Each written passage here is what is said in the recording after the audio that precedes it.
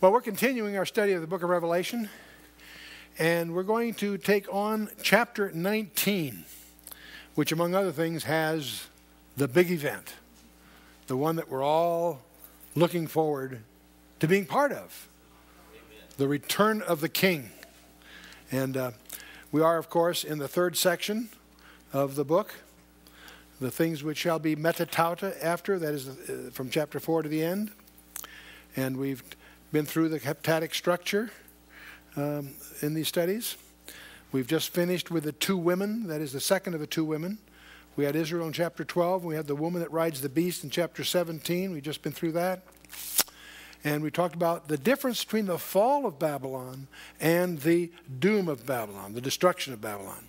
And this is an interesting issue, not just biblically, but it's a test of our hermeneutics. If you take the Bible seriously, then you look for a destruction of a major city on the banks of the Euphrates, that after which it'll never be inhabited, the building materials will never be reused, and like Sodom and Gomorrah. Now, one of the people I respect the most in this kind of thing in general is Dave Hunt's book, A Woman Rides the Beast.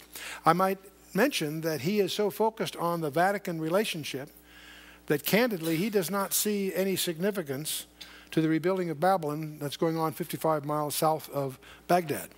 So that's one of the places we have a difference of view. We're good friends. We've agreed to disagree agreeably. But within the pre-trib study group, I'm well known for this view. In fact, I was supposed to do the rebuttal of his book when it comes out, as we always do. We have some good-natured reviews. And I pointed out that some people take the Bible literally. Some think it's a symbol for Vatican. I argue that both are true from Zechariah 5, which surprised everybody. But what's nice about this is you can now just watch and see. If I'm correct, over the coming months or years, whatever, Babylon is going to reemerge on the world scene in some surprising ways. And if it does, it'll serve as a litmus test that we're on the right track with our theories of interpretation, which is a very strict literalness of the biblical text. And we'll see. Most pastors and most scholars don't see it that way. This is a minority view, but we'll watch and see. We went through lightly some of the highlights of Isaiah 13:14, Jeremiah 15:51, and we saw how it dovetails with Revelation 17:18 in many ways, and the idioms being very, very similar, especially between Jeremiah and Revelation. And the woman of the ephod, I think, unlocks the riddle, because the woman called wickedness is sealed in a talent of lead, carried by two women to the wings of a stork between heaven and earth. And where does she take it? She takes it to build it a house in the land of Shinar, and it shall be established and set there upon her own base. I personally believe the woman that's labeled wickedness in the Old Testament in this passage is the mystery Babylon, the harlot of Revelation 17:18. Well, we'll see. Something else, we often talk about the restrainer, the harpazo, the rapture. But I want to highlight something. I think the restrainer may be restraining far more than you and I have any ability to imagine. And once the harpazo takes place, I think the events that are going to surface are going to be stranger than we have any ability to imagine. But we are now really in the final section of the book of Revelation. 17:18 that we took in the previous section is, of course, Mystery Babylon. Then comes the return of the King. The next chapter will be the millennium, and the next chapter after that, eternity, and then a final conclusion. And of course, we're in chapter 19, but we're getting near the finish line here. And chapter 19 has the return of the King and also the marriage supper of the Lamb. We'll talk about both. Let's back up a little bit. Every Christmas season, most of us will read, sooner or later, out of the book of Luke, the Christmas story. When Gabriel comes to Mary and he says, "Behold, thou shalt conceive in thy womb and bring forth a son, and shalt call his name Jesus." This is familiar to most of us. It occurs often on Christmas cards and what have you. Luke chapter 1 and 31 and following. "And he shall be great, and he shall be called the Son of the Highest. And the Lord God shall give unto him" what? "The throne of his father David. And he shall reign over the house of Jacob forever. And of his kingdom there shall be no end." How many believe that? Okay. When you raise your hand on that, if you believe it literally, you represent a very small minority. Most churches adopt a viewpoint that takes that figuratively, not literally. The throne of David did not exist during Christ's ministry. Rome was ruling, and they appointed an Edomite, in charge of that region. The Davidic dynasty was declared by God in 1 Samuel 7 as a eternal dynasty. And it will be eternal through Jesus Christ. But has he sat on the throne of David? Not yet. He's on his father's throne, the God the Father. But he has yet to take David's throne. And that's what this is all about in chapter 19. God made a promise in 2 Samuel 7. The Davidic covenant is there described. God promised David a royal dynasty in many places, including Isaiah 7. An eternal throne in many places in the scripture. A political kingdom was promised in Genesis 17. It was even confirmed by oath in Psalm 132, Psalm 89, and elsewhere. This cannot be applied to the church. The majority of churches in America have adopted a view that says the church has replaced Israel. Well, that's unfortunate for lots of reasons. It certainly doesn't, the church can't be applied to Ezekiel 37 and many other places. And the great tragedy of that particular viewpoint, it has a tendency to make God a liar, because God made some very, very specific promises. It was this future throne of David that was recognized by the first church council in Acts 15. And Amos 9, 11 to 12 is quoted by James in resolving that council in exactly this context. So you might check that out on your own. The oldest prophecy uttered by a prophecy in the Bible is of the second coming, what we're about to look at. We don't find it in Genesis. You'll find it recorded in Jude, verses 14 and 15. And Enoch also, the son from Adam, prophesied of these, saying, quoting Enoch, "Behold, the Lord cometh with 10,000s of his saints to execute judgment upon all, to convince all that are ungodly among them of all their ungodly deeds, which they have ungodly committed." Seems like Jude had a vocabulary problem, but anyway. "And of their hard speeches, which ungodly sinners have spoken against him." I don't think Jude indulged very often in synonyms, but we have ungodly there, 5 times, I guess. But okay. This is a prophecy of the second coming of Christ that was uttered by a prophet before the flood of Noah. It's the first prophecy in the Bible uttered by a prophet. And I think that's interesting. Well, let's jump into Revelation 19. Again, we have the term metatauta. That is after these things. After the fall of Babylon and all that. "I heard a great voice of much people in heaven saying, Alleluia! Salvation and glory and honor and power unto the Lord our God. For true and righteous are his judgments. For he hath judged the great whore, which did corrupt the earth with her fornication, and hath avenged the blood of his servants at her hand." And they all said, what? Hallelujah. Hallelujah. And her smoke rose up forever and ever. Hallelujah occurs 24 times in the Old Testament, 4 times in the New, which is a multiple of 28, interestingly enough. A multiple of 7, I mean. It's 28, multiple of 7. It occurs about 24 times in the Psalms, if you want to go count them, and Psalm 146 to the end. It finishes the book of Psalms. But we've got the dragon lady again here, the great whore. And, well, that pretty much summarized last time's lesson. "And the 24 elders and the 4 beasts, or living creatures, fell down and worshipped." I don't like the word beast there. It's a different Greek word. It's translated. We should say living creatures. The 24 elders and the 4 living creatures fell down and worshiped God that sat on the throne, saying, Amen, Hallelujah. Interesting observation that I don't notice most commentaries pick up on.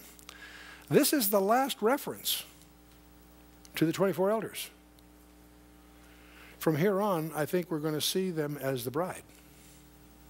It's interesting that the 24 elders do not co-occur with the bride, which I think is another confirmation of our perceptions there. Verse 5, and a voice came out of the throne saying, praise our God, all ye his servants, and ye that fear him, both small and great. And I heard, as it were, the voice of a great multitude, as the voice of many waters, and the voice of the mighty thundering, saying, Alleluia, for the Lord God omnipotent reigneth. I think that part was written by Handel. I don't know. I'm being facetious, of course. It's interesting. One time I have to do this is go through the book of Revelation and find out what % of the book is praise and worship. It's really, we sort of gloss over that for the other pieces, but here it's really coming to a crescendo.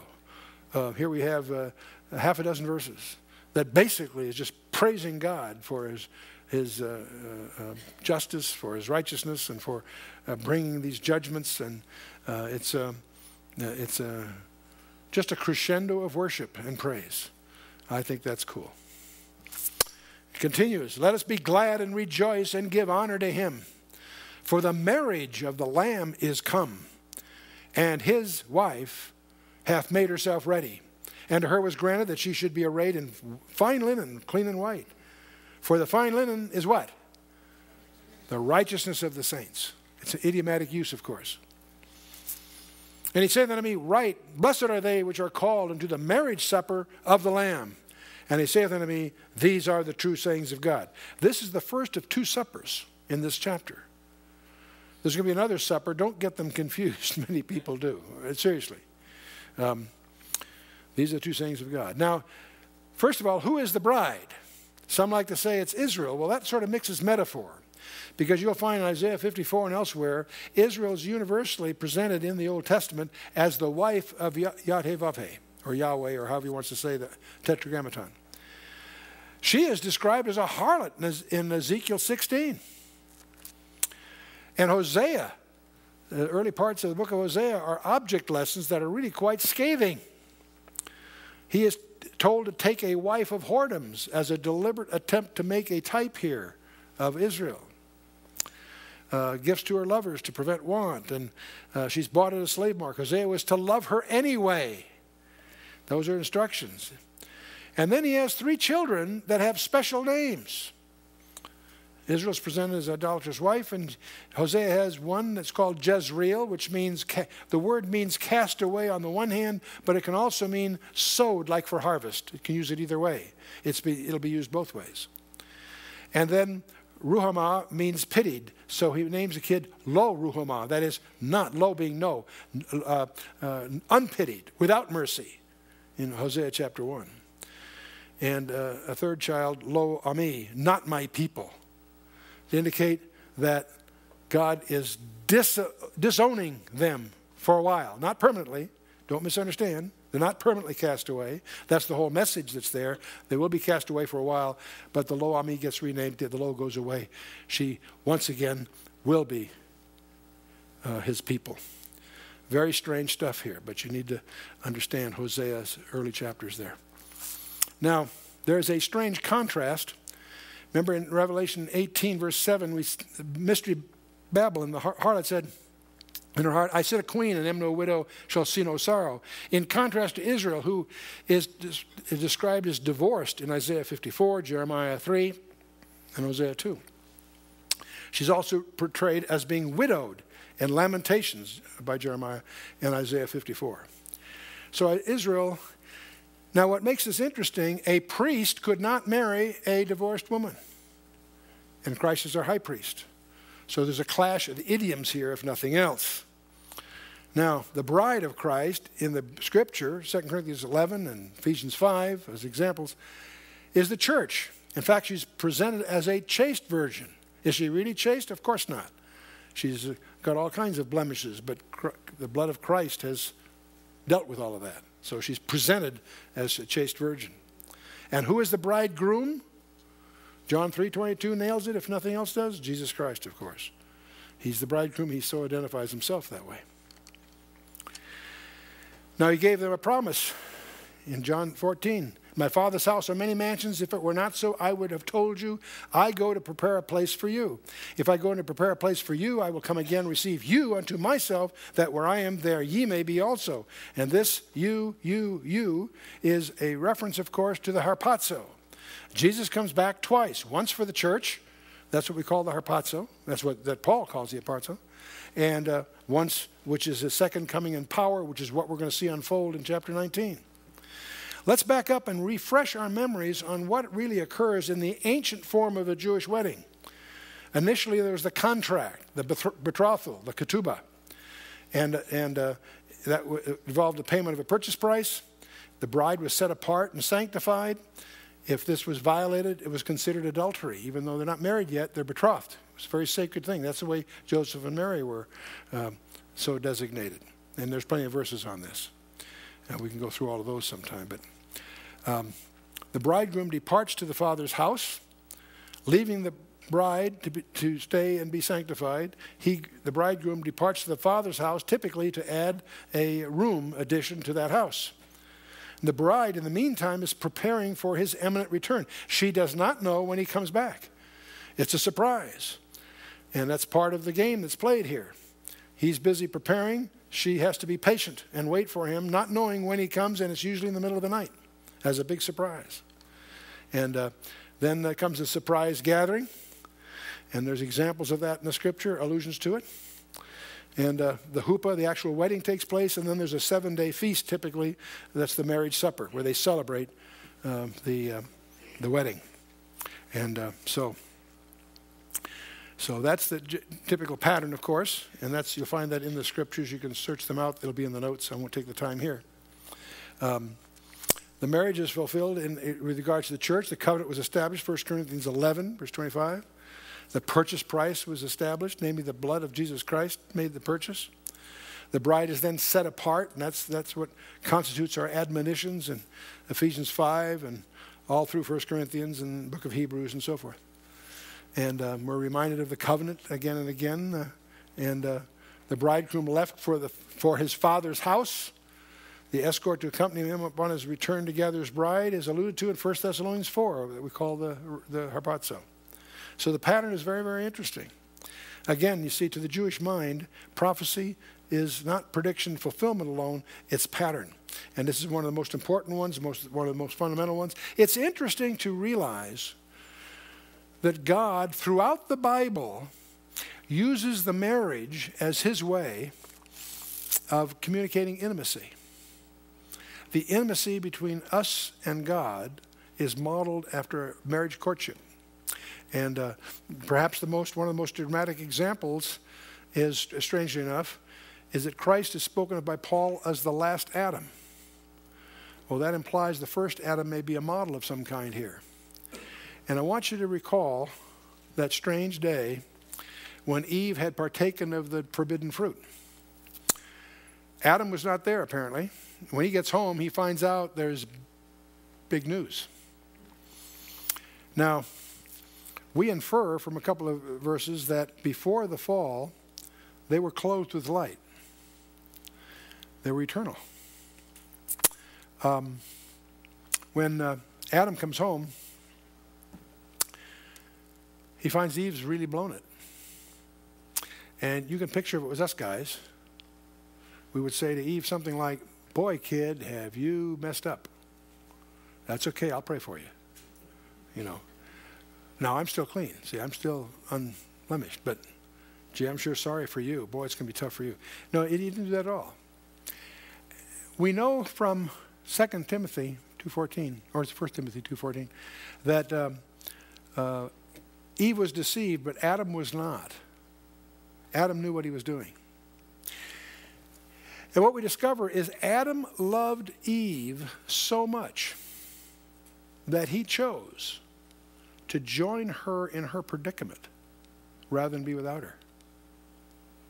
And because he did, that led to offspring and God's plan of redemption through the seed of the woman and so forth. Now, don't misunderstand me. I'm not condoning what the sin. I don't mean it that way. But in the type, in the model, we have Adam as a foreshadowing of Jesus Christ, who loved us so much that he became sin for us. And by his doing that, we can gain an eligibility through his grace to eternal life. If it hadn't been for Adam joining her, Eve would have been eternally lost. But because Adam joined her, and through them God had developed a plan of redemption, the seed of the woman and so forth. So it's interesting whether you're talking about Adam and Eve as an example of God's relationship to us, or whether you're talking about the book of Ruth, where you have Boaz and Ruth, the Gentile bride of Boaz, that all models, again, the kinsman redeemer.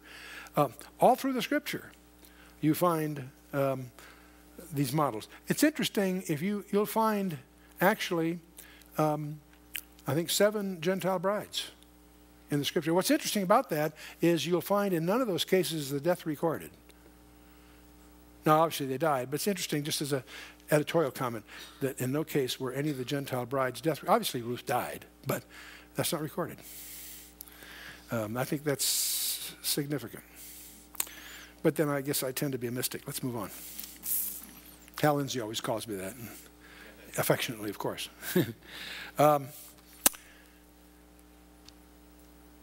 There's an interesting thing that occurs at the Last Supper I just wanted to highlight. It's recorded in Luke 22. It's also echoed in Mark 14 and Matthew 26.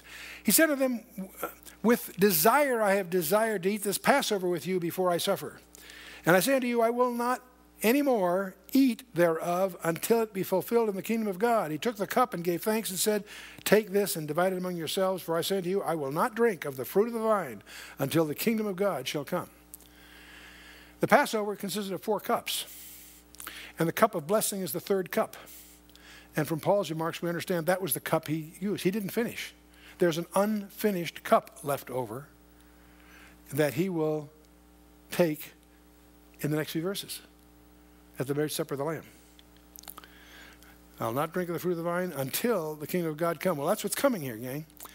Now, the bridegroom, of course, we know who that is. John the Baptist is a friend of the bridegroom, not the bride. He says so. There's, of course, the banquet that's all through the scripture. And the bride, of course, enjoys a unique relationship as Jesus exemplifies in John 17. But John does a strange thing in verse 10. He says, "I fell at his feet to worship him. And he said unto me, See thou do it not. I am thy fellow servant and of thy brethren that have the testimony of Jesus. Worship God, for the testimony of Jesus is the spirit of prophecy." Jesus is what it's all about. Every prophecy, in fact, I would suggest every idiom, every quaint little rule in the Torah, they all point ultimately to Jesus Christ. But it's interesting, he does not allow himself to be worshipped. Daniel has the same experience. Angels do not allow themselves to be worshipped. The good ones, that is. There's one that did, and he got himself in a lot of trouble. That's why at the end of the book of Joshua chapter 5, when that person that Joshua encounters, who's the captain of the Lord's host, sword drawn, he says, "Take off your shoes, you're on hallowed ground." He commands himself to be worshipped. It's obviously Jesus Christ in the Old Testament. Jesus Christ fought the battle of Jericho. And you need to understand that because that's a foreshadowing of the whole book of Revelation. Well, then we get to verse 11, "And I saw heaven open," John says, "and behold, a white horse. And he that sat upon him was called Faithful and True. And in righteousness he doth judge and make war." The coming king. And you could probably spend a lifetime, literally, going through the verses that allude to this. There's a beginning for you in your notes. In the Psalms, of course, is a great place to start. Psalm 2, 45, 46, and 47. And 50 and 68 and so on, and all through Isaiah. But also Daniel, Joel, Habakkuk, Zechariah. We'll touch on some of these as we go. This is the big event. This is the Lord coming. I want to remind you what the Lord did at the synagogue of Nazareth when he opened his ministry. It's recorded in Luke chapter 4, where he is given the book of Isaiah, and he opens it up and reads it. And what he reads, you can find in Luke 4, but you can also find it in Isaiah 61, where the Lord reads as he opens this ministry in Nazareth, he says, "The Spirit of the Lord God is upon me, because the Lord hath anointed me to preach good tidings unto the meek. He hath sent me to bind up the brokenhearted, to proclaim liberty to the captives, and the opening of the prison to them that are bound, to proclaim the acceptable year of the Lord." Then he closes the book and declares to them, "This day is this scripture fulfilled in your ears." Now, before the morning's over, they try to throw him off a cliff, but he slips away. What's interesting is if you go back and compare what he read in Luke 4 with Isaiah 61, you'll discover something strange. He stopped reading at a comma, closed the book, said, "This day is this passage fulfilled in your ears." What's instructive is to notice the part he didn't read at that time. And that is, "and the day of vengeance of our God." That's part of his mandate too, but it wasn't to be fulfilled on his first coming.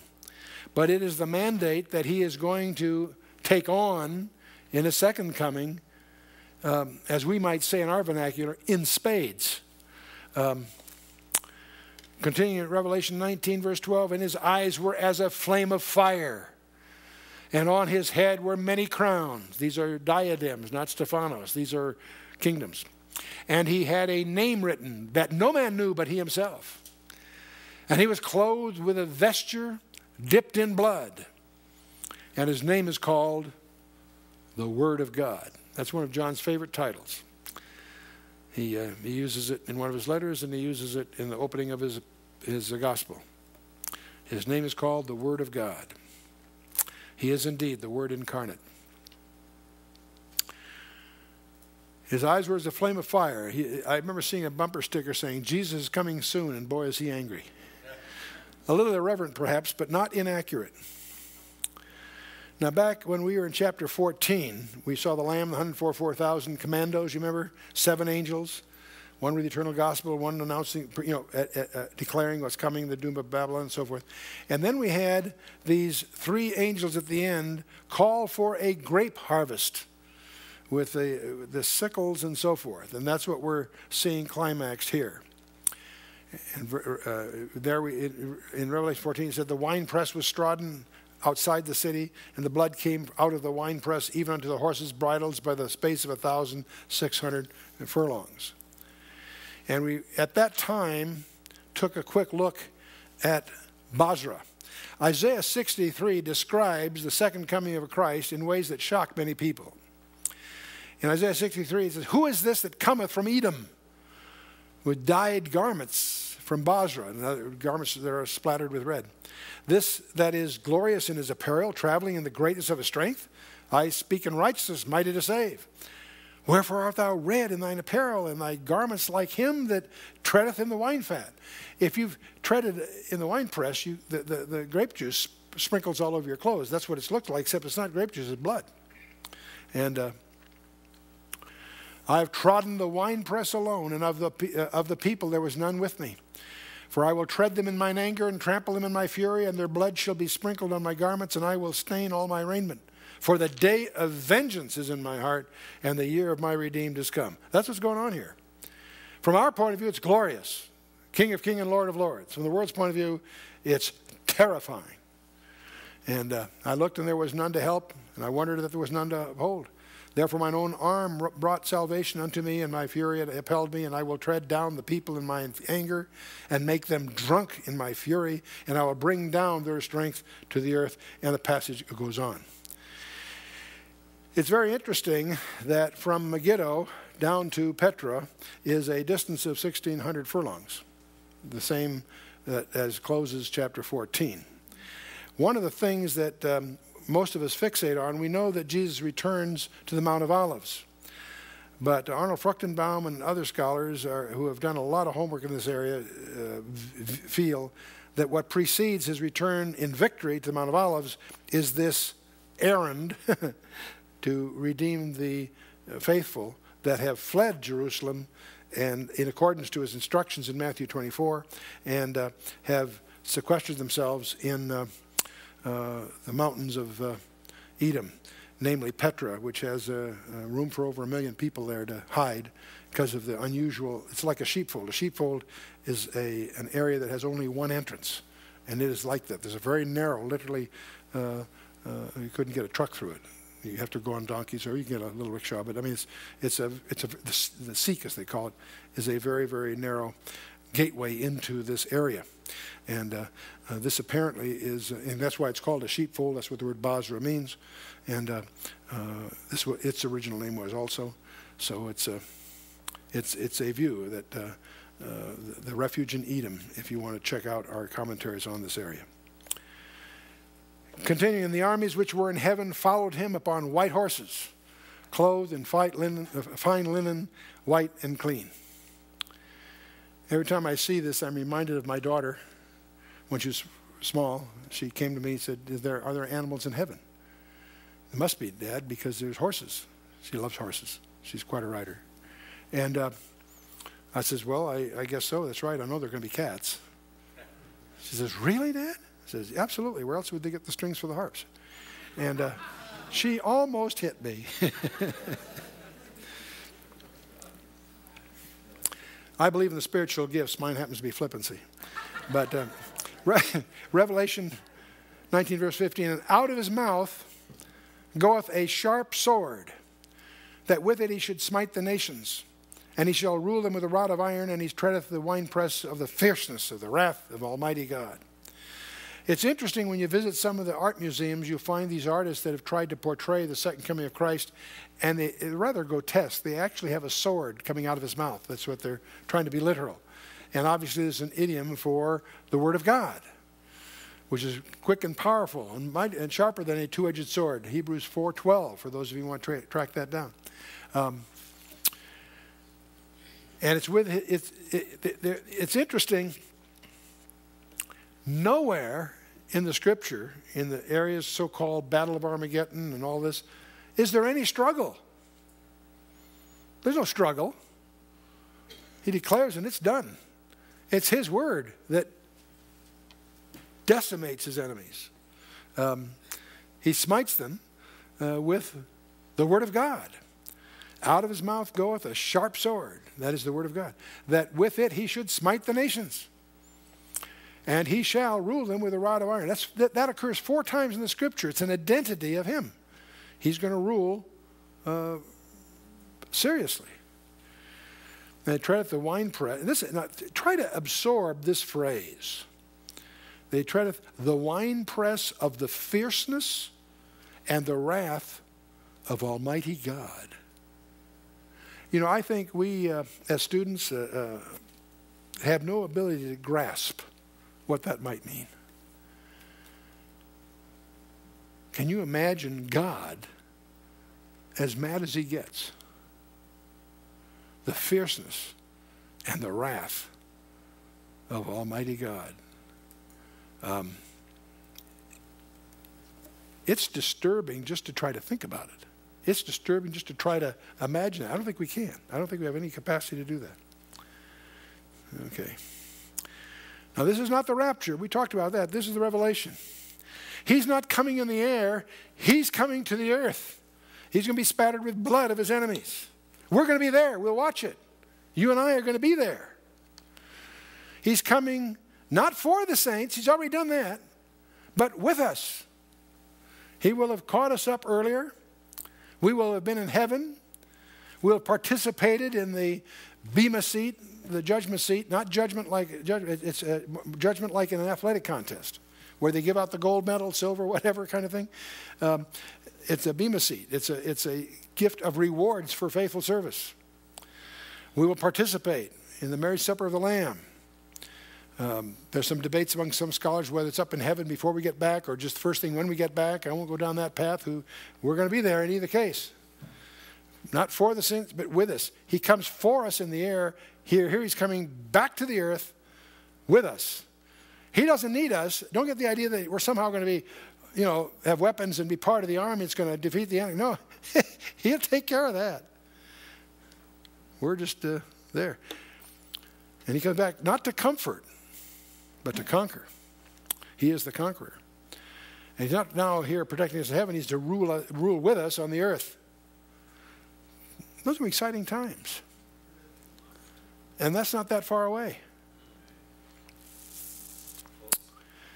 And he hath on his vesture and on his thigh a name written, King of Kings and Lord of Lords.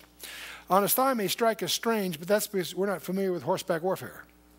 That's where a knight and so forth on things would have an emblazoned coat or something, or a label on his thigh, on his armor. It's sitting on a saddle. It makes sense.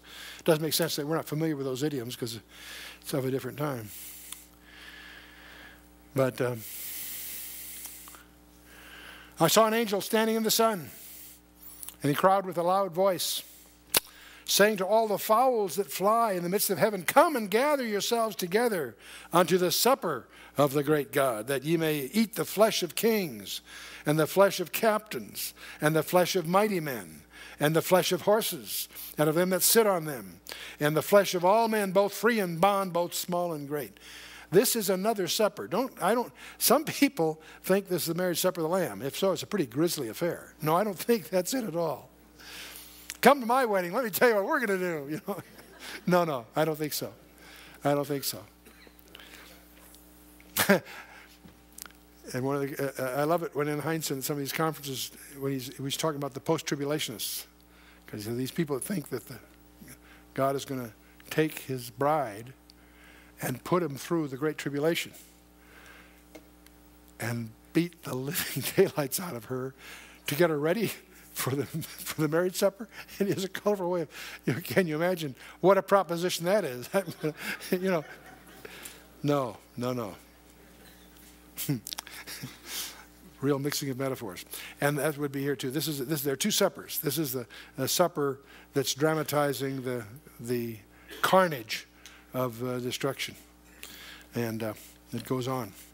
And I saw the beast and the kings of the earth and the armies gathered together to make war against him that sat on the horse and against it. Well, one other thing about that previous verse. In these verses here where it talks about the fowls of the air eating the flesh of kings and captains and mighty men, flesh of horses, etc., etc., there's a very similar amount of language like this in Ezekiel 39. And that's one of the reasons that many scholars, like Hal Lindsey and others, assume that the Gog-Magog thing is tied to this, because they see the same language of the birds eating the flesh on the battlefield. And that's not the only reason, but that's one of the things.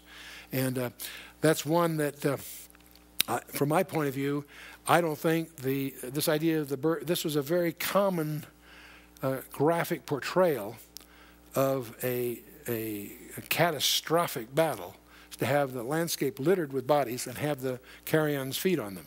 And I don't think it's unique. I don't think there's only one occasion when that happened. So to me, this doesn't identify, this is not insufficient reason to put the Magog battle as part of this scenario here, frankly. But I mention that so you won't be surprised when you see that in the passage. Moving on. And I saw the beast and the kings of the earth and their armies gathered together to make war against him that sat on the horse and against his army. I can't imagine this. Of all the things in the Bible that makes no sense to me, this one is a strange. I cannot imagine this world system and the kings of the earth and their armies gathered to make war with God. Get serious, gang. That's crazy. But they do. And this is exactly what you find in Psalm 2. One of the interesting exercises I encourage you to do is take a sheet of paper and diagram Psalm 2. There are three people talking across the table. Why do the heathen rage and the people imagine a vain thing? The kings of the earth set themselves, and the rulers take counsel together against the Lord and against his anointed, the Father and the Son. That's interesting. Saying, let us break their bands asunder and cast away their cords from us. In other words, that's what the kings of the earth are quoted as saying. Hey, let's get together. We're going to get rid of their controls over us. Huh? Let's break their bands asunder and cast away their cords from us. Then we get the rejoinder. He that sitteth in the heavens shall laugh. The Lord shall have them in derision. No kidding. It's almost as if they're sitting there chuckling about the arrogance that's being portrayed here. Then shall he speak unto them in his wrath, and vex them in his sore displeasure. Yet have I set my king upon the holy hill of Zion. I will declare the decree. The Lord hath said unto me, Thou art my son. This day have I begotten thee. Ask of me, and I shall give thee the heathen for thine inheritance, and the uttermost parts of the earth for thy possession. Thou shalt break them with a rod of iron. Thou shalt dash them in pieces like a potter's vessel. Then some advice comes up forth. Be now wise, therefore, O ye kings. Be instructed, ye judges of the earth. Serve the Lord with fear and rejoice with trembling. Kiss the Son, lest he be angry and ye perish from the way, when his wrath is kindled but a little. Blessed are all they that put their trust in him. Interesting psalm. Well, moving back to Revelation 19. The beast was taken, and with him the false prophet that wrought miracles before him. Notice who does the miracles. It's the second guy of the duet. The beast, that is the main leader, was taken. And with him, the false... That's why many people say the beast is really a kingdom, an empire. Well, it is. But it's also a person that has a head wound, etc., etc. The beast was taken, and with him, the false prophet that wrought the miracles before him. It was those miracles that he used to get people to worship him, and he also, the false prophet, had the power to enforce a forced worship. That's why the event in Daniel chapter 3 is such a parallel. With which he deceived them that had received the mark of the beast, and them that worshipped his image. These both were cast alive into a lake of fire burning with brimstone. You know what's interesting? We're going to discover in the next chapter that Satan will be bound for 1,000 years. At the end of that 1,000 years, he'll be turned loose. And he leads the world again into rebellion. And once again, the Lord straightens that all out. Then Satan is thrown at that time into the lake burning with fire and brimstone. But what's interesting, when you get to that verse, you'll notice that these two characters are still there, still burning. The burning with fire and brimstone is not annihilation. It never ends. It's not really physical. It's out. Time is a physical property. It's forever. That's a real long time. Forever. And Satan is then cast in, but his two buddies who are there are still there. They're not annihilated. They're still burning. But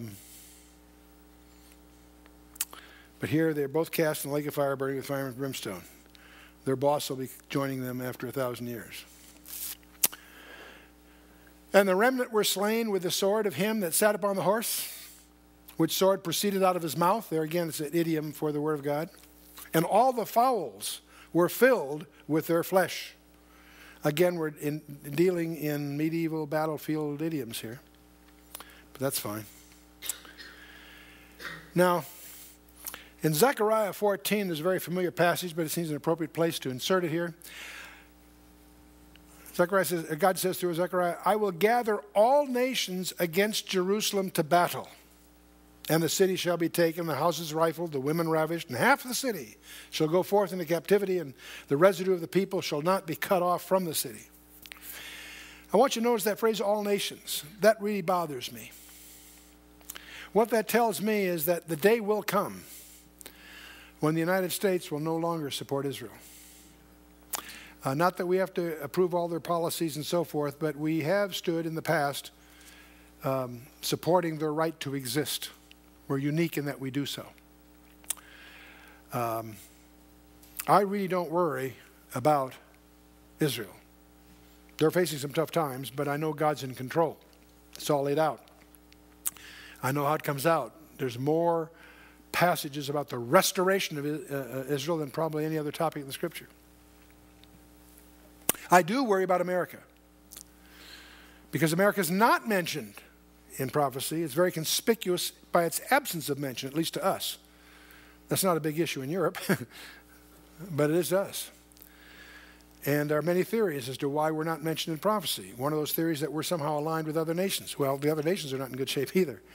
Another theory is that we suffer an economic deterioration by then, and there are very impressive arguments, quantitative arguments, that the twin deficits, the federal deficit, budget deficits, and the trade deficits, both are gigantic and growing, and will eventually bring us down.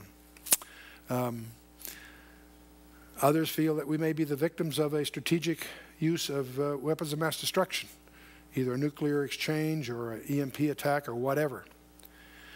I do worry because I think that as long as we are supporting Israel, I think that keeps God protecting us because of Genesis 12, verse 2 and 3. But I think the day will come, and it may be too soon for me, but the day may come when we will waffle on our commitment to Israel, and I think that will relieve God's obligation to forestall his overdue judgment on America. In any case, I do see from verse 2 of Zechariah 14 that God will gather all nations. That doesn't mean there might not be an exception here and there, but I think the term implies all nations against Jerusalem to battle. And the city shall be taken, and so forth. And what happens then? Verse 3, then shall the Lord go forth and fight against those nations as when he fought in the day of battle. When did he fight in the day of battle? Numbers 14 speaks of the book of the wars of the Lord. He has fought more battles than we have any idea. We know that he fought Jericho personally. It says so at the end of Joshua 5. That's when he fought in the day of battle. That's interesting. He's going to go fight those nations. I'm glad we're on his side. And then once he does that, of course, he wins. Then it goes on in verse 4. And his feet shall stand in that day upon the Mount of Olives, which is before Jerusalem on the east. And the Mount of Olives shall cleave in the midst thereof, toward the east and toward the west. And there shall be a very great valley, and half of the mountain shall remove toward the north, and half of it toward the south. If you visit Jerusalem, when you're standing at the Temple Mount and you look east, you see the Mount of Olives, of course. Prominent on the Mount of Olives, right across from the temple, is a hotel. It was originally the Intercontinental Hotel. When Nan and I first went to Israel in the early 70s, it was the Intercontinental Hotel. And it was because of its connection with Pan Am that we were able to arrange our particular situation. Anyway, we didn't realize it because we knew nothing. We just went there to look around. We didn't realize that was sort of that's disparaged by the Jews because they feel it's violating a lot of things to have that there. And so it then changed hands. It's no longer under Pan Am. It's called now the Seven Arches. It's designed with 7 arches, and it looks like, but they call it that now, and it's an operating hotel. And it's a popular place to go, not to stay, but to look from there. There's a gorgeous overlook to the old city to take pictures and so on. But if you do a little homework, you'll find some interesting things. It's my understanding that when Pan Am first built the hotel there, they got started and had to redo the foundations because they found out that there is a fault line, geological fault line, through the Mount of Olives, running east and west. And so they had to make some changes in their building permits. And I think that's kind of interesting. Because apparently that fault line is waiting for the pressure of a foot. Because you'll stand at that day of Mount of Olives before Jerusalem on the east, and the Mount of Olives shall cleave in the midst thereof toward the east and toward the west, and there shall be a great valley.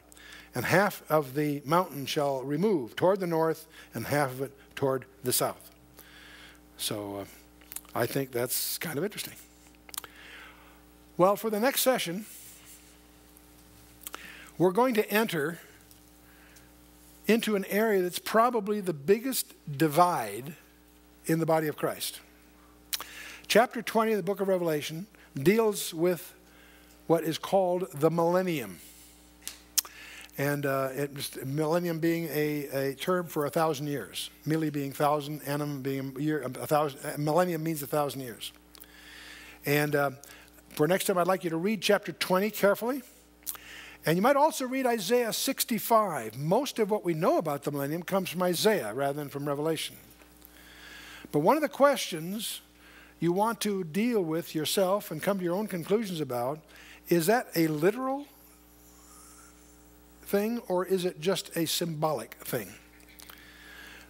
I should warn you that probably, I don't know the exact statistics, but I'd guess about 9 out of 10 churches are what we call amillennial. They don't believe in a literal millennium. They take this passage symbolically.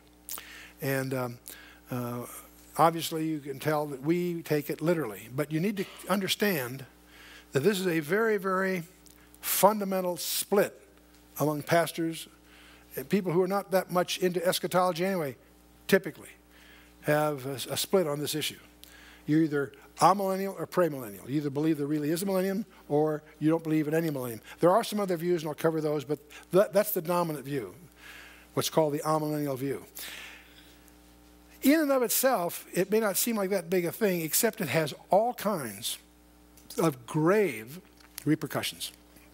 So this is going to be a very, very important session next time, and it'll be followed by the final session of the whole series, where we'll talk about the eternal state, which is, don't confuse the millennium from what follows the millennium. They're quite different. And yet there's lots of misunderstandings about all those issues. We'll try to deal with that head on. Let's stand for a closing word of prayer.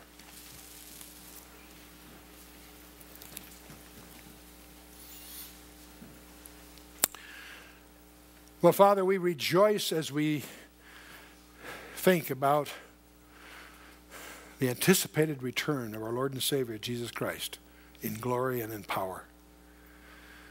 Oh, Father, as we study the dismal histories of mankind, making a continual mess of things, we look forward to that day when the King of Kings and Lord of Lords comes to rule.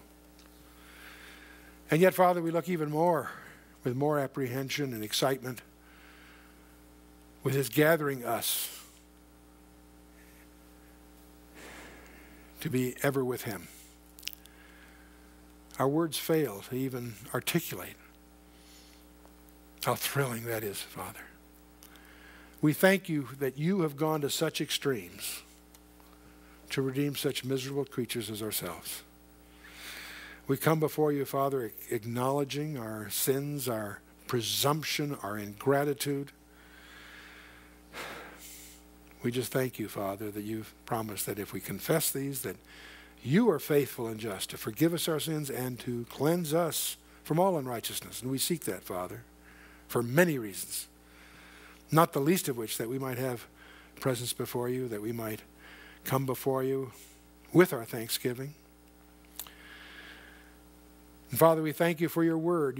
We thank you that you have brought us to this moment in time. We thank you, Father, that you've revealed these things to us. We pray, Father, that the lessons not be wasted. We pray, Father, that you would use each one of these passages to illuminate what you would have of us in response, that we each might be more fruitful stewards of the opportunities before us.